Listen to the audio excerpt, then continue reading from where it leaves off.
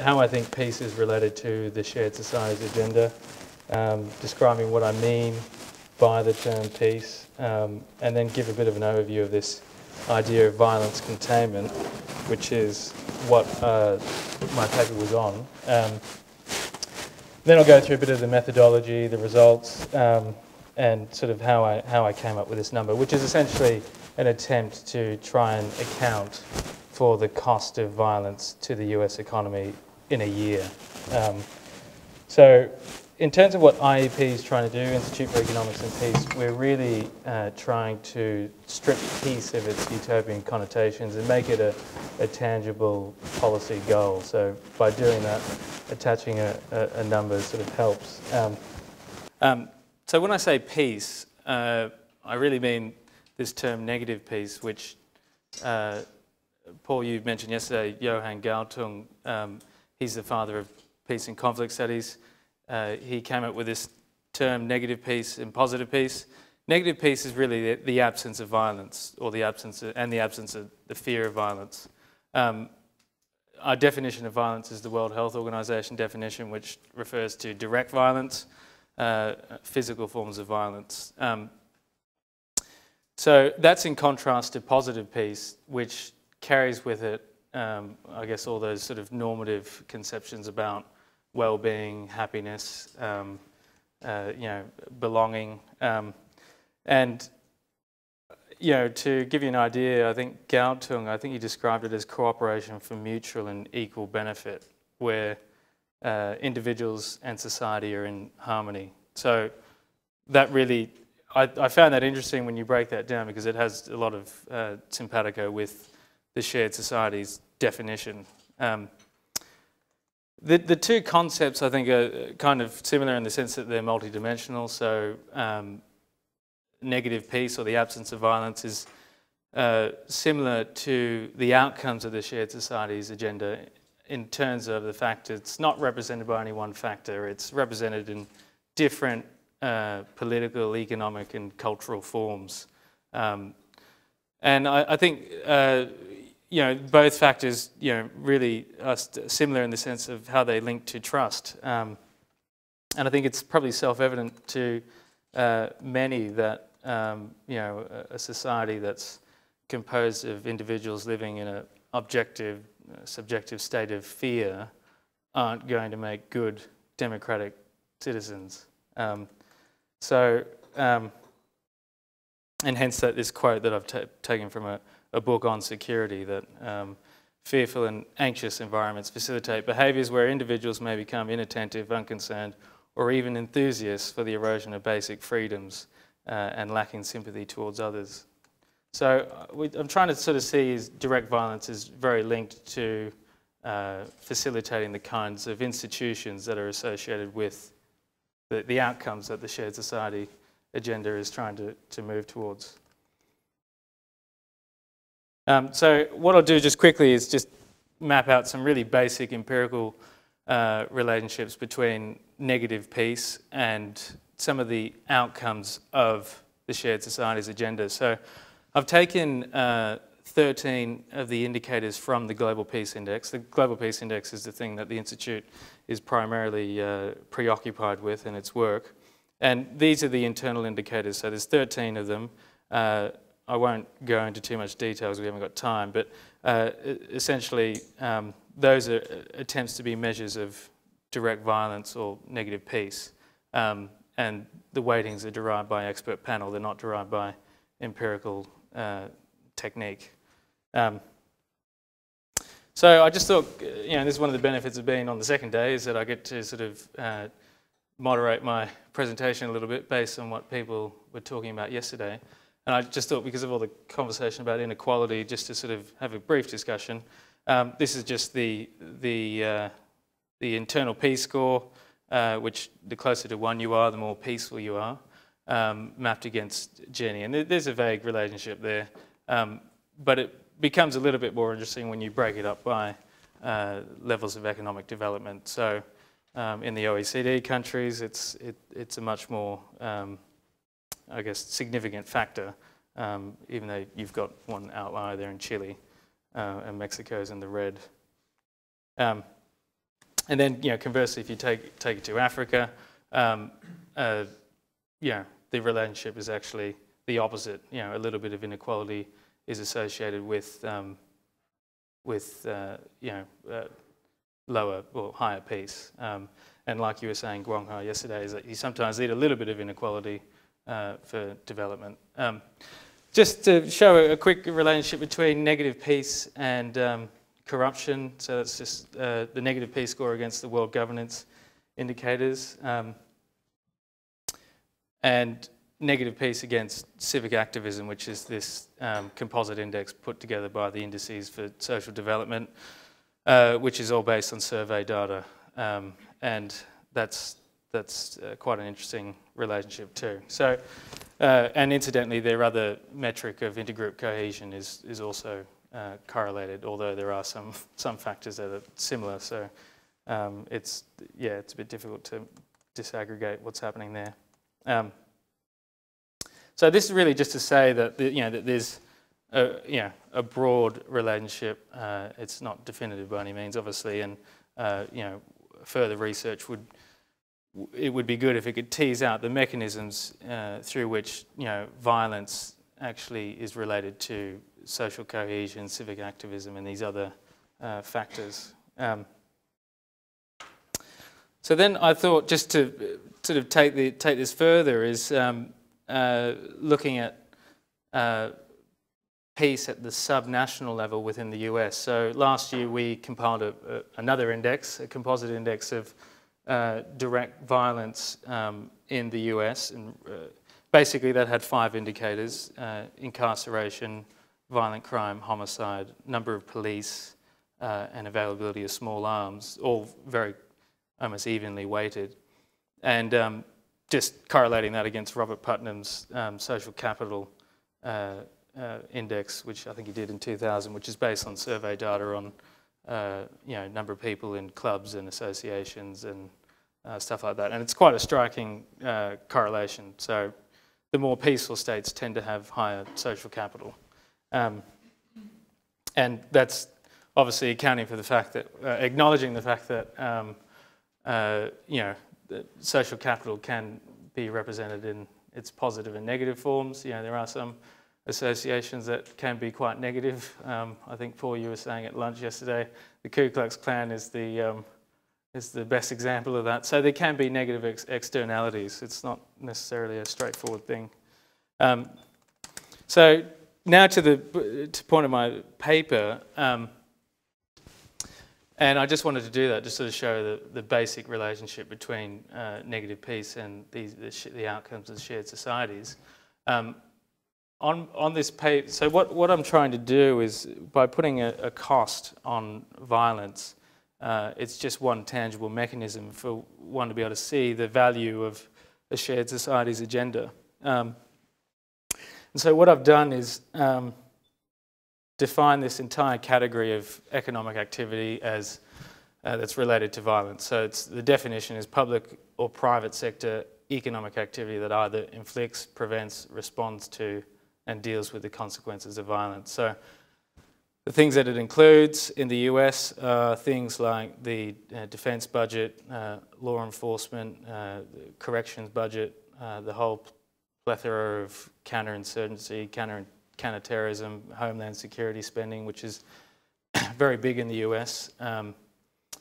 All the sort of security around transport, border control, and we've also tried to account for the expenses that households incur in terms of, buying security cameras, locks,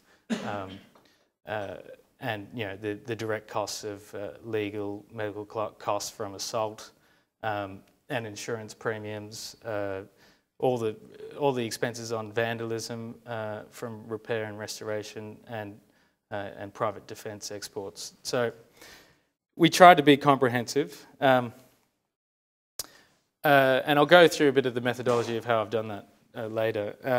So just some basic, I guess, economics on why violence is important for the economy, and Paul did go over some of the key sort of factors yesterday in his presentation. But the conflict economists often point to the 5 Ds, so destruction, disruption, diversion, displacement, and disincentive. So destruction is pretty obvious. That's what happens when you have a war. You destroy the capital stock. That's obviously not good. Disruption is when trading gets interrupted between voluntary actors, and diversion. The perfect example of that is the transfer of skilled labour from civilian to military purposes. Many people talk about that effect in the US, and displacement and disincentive, which disincentive refers to civilian investment being disincentivized by high levels of violence. So just the theoretical background for this is this peace economics approach, which is, I guess, this nascent area of economic theory. And really, it's really an attempt to try and make a distinction between productive and unproductive forms of production. So the idea is, I guess the theoretical basis, and I've put just a quick quote here from 2 peace economists that we work with, who summarise it as this: the purpose of economic study is premised on the need to understand the design of political, economic and cultural institutions, their interrelations, and then uncover policies to prevent, mitigate or resolve any type of latent or actual destructive conflict within and between societies. So the normative element of this is that it's sort of really predicated on the idea that you want to design institutions and policies that help prevent, resolve and mitigate violence, and to try and sort of facilitate a behaviour of peace-creating habits or non-violent habits. So that's the sort of normative element. And I think, it's sort of, in some sense, it's almost self-evident that, a society that, maintains social contract norms that that regulate behaviour in a cooperative and mutually beneficial, respectful, trustful way is going to probably have less violence, and by virtue of that have less violence containment spending, so have less of this unproductive money spent on things related to violence.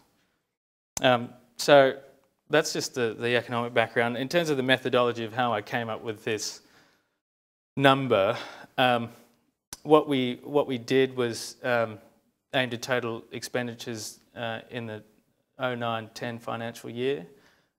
We were only counting direct costs and current expenditures, and so we weren't counting, the indirect costs like, opportunity costs and, the possible flow-on effect multiplier that you might get from, not having a person killed. The lost wages aren't.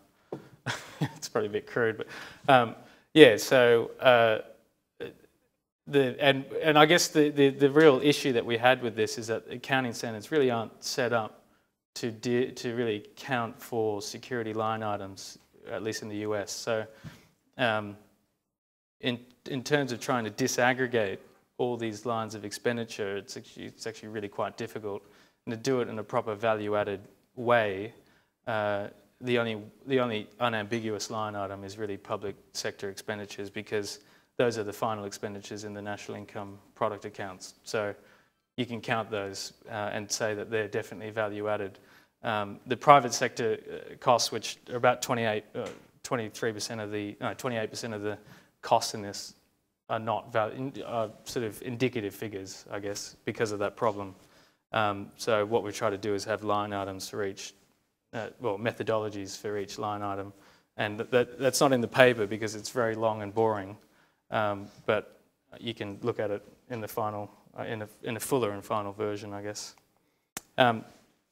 So this is the result. And it comes out to 15% of GDP, US GDP, on violence containment, which is quite a big part of the economy.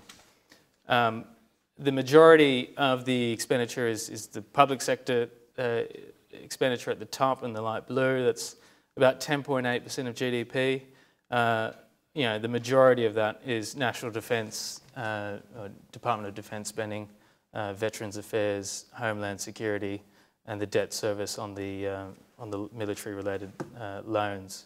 And that includes CIA, FBI, all the counter-terrorism bodies as well. And then you've got this very big expenditure as well in police, justice, corrections, and other includes local level expenditures. So the kinds of things that local governments do on security,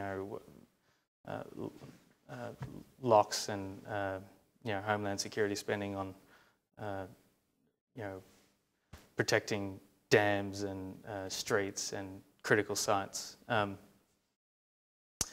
Then the private sector spending this is the sort of bit that's a bit more difficult to calculate, and I've sort of made an attempt to sort of break these up into categories. But that overall has a much smaller percentage of the total amount, and we're trying to be conservative in the way that we've done this, so we're not overestimating it. And obviously, it's quite striking when you think about the fact that that size of money is equivalent to $15,000 for each American taxpayer. And just to put it in perspective, I'm just showing some. I guess the size of if you made violence containment a contiguous industry, it would be bigger than all the other industries at that size. And similarly, 2.16 trillion is a very big amount of money. It's equivalent to, if you take out the US, the 6th largest GDP in the world. So it's a huge cost that the US economy is using on violence. Just to give an idea of the breakdown, so this is the public sector breakdown, and as I say, the majority is this national defence, federal government spending, and this is really the expense that's been growing in the US in the last 10 years. Especially in the areas of Veterans Affairs, Homeland Security, and of course, because of the cost of the Iraq and Afghanistan wars, that has been going up significantly. The private sector is broken up into this sort of taxonomy. I categorise the consequences of violence as having the biggest contribution to this amount, and so that includes things like victim, the spending on victim compensation programs, people who have suffered from domestic violence and violent crime, the property loss from arson, healthcare costs for children that have suffered abuse, the medical costs of violent crime and costs of vandalism, etc. So that really has the majority of the private sector expenditure. And then what I tried to do is take this back and sort of look at some kind of trend.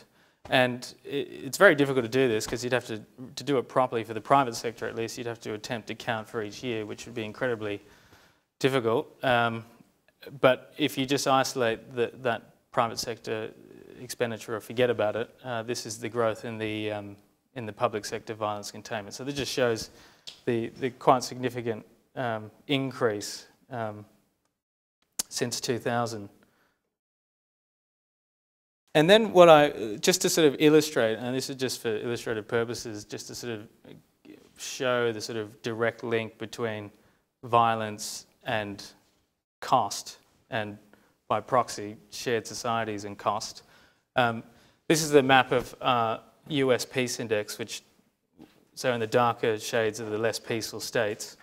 And then we attributed a costing methodology of just the static costs, which was essentially just medical costs from violent crime and homicide, the cost of corrections, the police budgets, judicial spending just related to criminal caseloads. And the most peaceful state, Maine, spends about $250 per person. Middle state like Michigan, is around about 400, and Louisiana is more than double. So that just sort of illustrates that this direct violence can be put into transferred into a figure basically, and a cost attributed. So just in summary, I think this concept probably needs to be, all I've really done is try to account for the number. It's an accounting exercise. I think the next step for this analysis would be to try and investigate how efficient these expenditures are. So it's not to say that spending on security is bad. It's to say what is the most optimal spending on security, and what's the best combination of public and private spending on security. Is there duplication? Is it efficient? And then secondly, I think it's just an important point in summary is that not really acknowledging the opportunity costs and the trade-offs that you are getting when state governments in the US at least, and the federal government is spending this size of money on short-term violence containment. So a lot of these things are just to contain, the basic needs. That money could, obviously be transferred into other productivity-enhancing investments like health, education, and infrastructure. So you do have this trade-off, and there is a vicious cycle. As states spend more on violence containment, it necessitates a reduction of spending in other areas. And the perfect example of that, as many people might know, is California. And, I think they now spend $47,000 per inmate on corrections, which is the equivalent of a college degree, or the cost of the yearly cost of a law school degree. So and they, at the same time, they can't pay their teachers their wages. So you do have this sort of shift in resources to, violence creates this shift in resources to these unproductive areas of expenditure. So that's really the presentation, and what I did in the paper is try and sort of highlight some fairly crude examples of what you could get with the kind of money that that the government is spending on violence containment. They're just there for illustrative purposes. But I guess we can probably move to a discussion.